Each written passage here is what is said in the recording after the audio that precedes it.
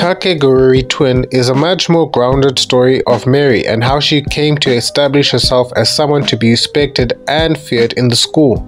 There are some discrepancies from her abilities in the original anime, which is supposed to be set after the show, as she seems to be a little more capable here than she was there.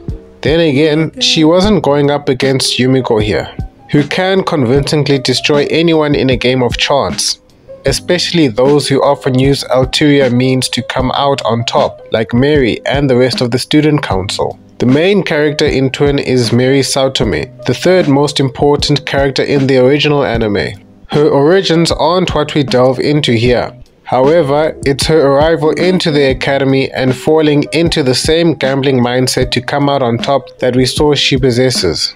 She is headstrong and a fun character who's great at gambling, but bad at making friends.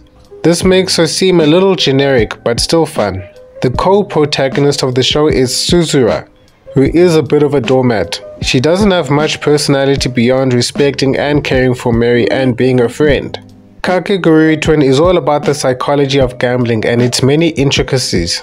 It's not too in-depth to the point of becoming educational, but it is interesting enough to capture a viewer's attention. Likewise, the many different gambling games are unique to the point that they make the viewer wonder how each character is going to cheat, if they do cheat at all.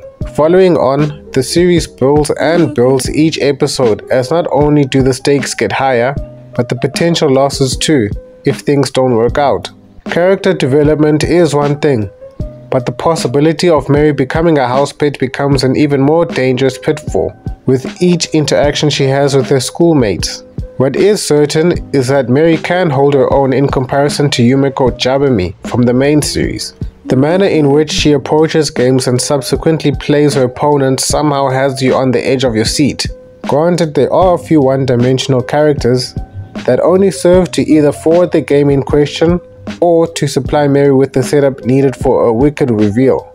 However, if you have watched the original Kakegurui series, this will feel like familiar territory.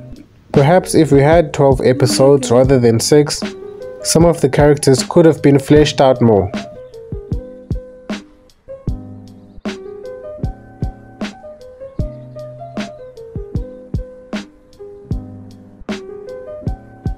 I don't write songs.